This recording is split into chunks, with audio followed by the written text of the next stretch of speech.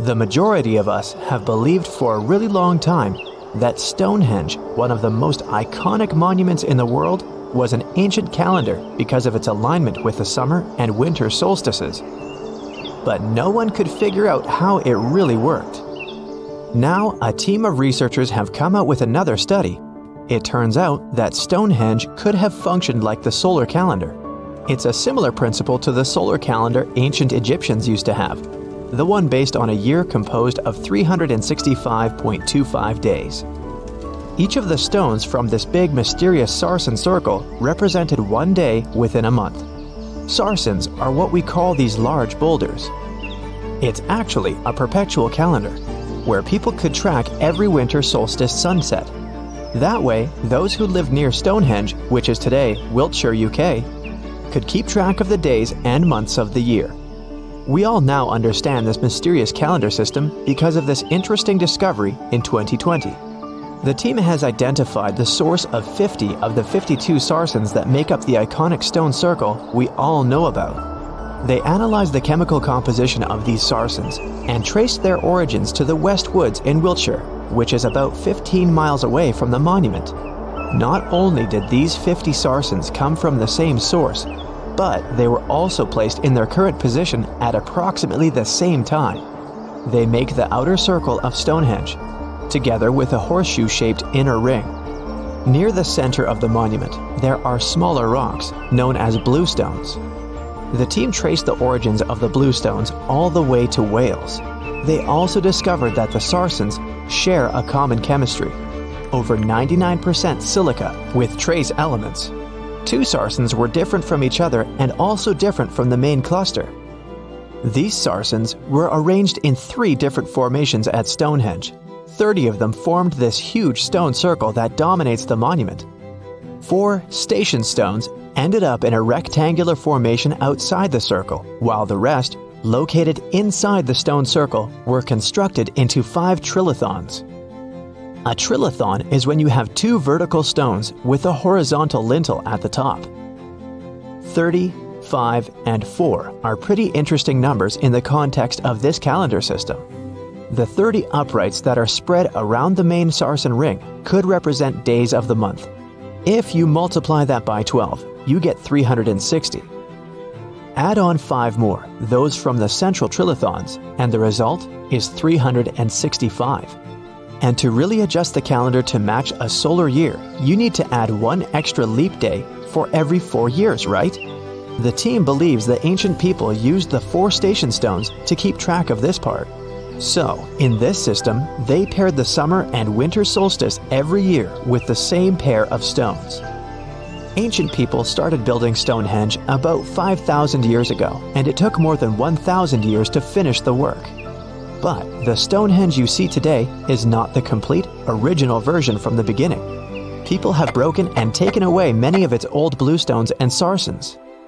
The entire structure also changed over time since there were generations and generations, 180 of them to be precise, that passed since the beginning of Stonehenge, who would participate in the building and rebuilding of it. People created Stonehenge in 4 stages. They first built a circular enclosure that stretched over 330 feet, 100 meters, in diameter and went around 56 pits. A high bank flanks the ditch of the enclosure, while there's a low bank on the outside. Some theories even say that this part was some form of a communal cemetery.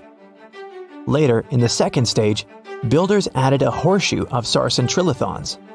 In the third stage, they constructed a ceremonial avenue that was nearly 2 miles long. It possibly traced the path of the bluestones. People moved from the Aubrey holes to the Q&R holes, a double arc that these bluestones have been arranged into. At this stage, builders also reorganized the entrance stones and recut the main enclosure ditch. During the fourth stage, the stones were broken and builders etched carvings into the sarsens. Later, the bluestones ended up being modified again. Builders didn't leave any written records about how they managed to drag these heavy stones to the site and get them to stand so perfectly upright. But there are theories that say their techniques were more closely associated with woodwork than masonry. They made mortise holes and protruding tenons, because they wanted to slot these stones together, and they used tongue and groove joints to do that. When they dug the hole for the stones, they placed timber poles at the back of the holes that were used as brace support. Then, they moved the stone into a position and hauled it upward with ropes. They packed rubble into the hole to make sure the stone stayed in place. A pre-industrial farming society put this fascinating monument together using only tools made of stone and bone. Not even the wheel had been invented yet. This unusual formation is also known as ringing rocks.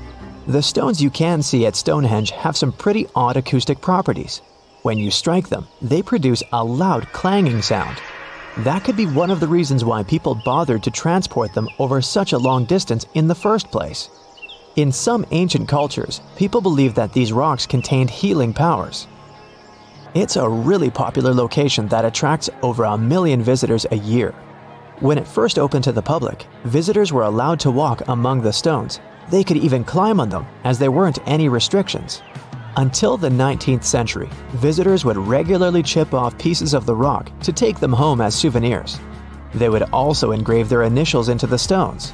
They camped within the circle and dug fire pits, not realizing that the digging pits could seriously undermine the stability of the entire monument. Over time, visitors have encountered more and more restrictions until the monument was finally roped off in 1997 because of the serious erosion of the stones. That means if you want to visit, you can only view it from a distance unless you want to pay extra for the stone circle experience, which can be arranged outside of normal visiting hours. Stonehenge originally had 2 entrances that led into the enclosure. There was a wide one to the northeast and one that was a bit smaller and located on the southern side. If you look at it today, you can see there are many more gaps. This is mostly because of tracks made later that once crossed the monument. The ground within Stonehenge has been severely disturbed, and it wasn't just about random visitors digging fire pits. There was a group of people who dug a large deep hole within the stone circle in the 17th century because they were looking for treasure. Then there was Charles Darwin, who also did some digging because he was studying earthworms in the area. He wanted to know how these worms could impact objects in the soil over time. He observed how a fallen stone there had sunk deeper into the ground and realized it was happening because of the activities of these tiny creatures who churned through the soil all the time. In 1963, there was a theory that Stonehenge had been built as some sort of computer that predicts solar and lunar eclipses. Later, some proposed it was actually constructed as a monument to ancestors that had passed away. This theory says the permanence of its stones represented the eternal afterlife. The average sarsen you can find there weighs 25 tons, while the biggest one weighs around 30 tons. If you want to get an idea of how massive these stones really are, you can go behind the visitor center in the outdoor gallery to check out a replica sarsen stone.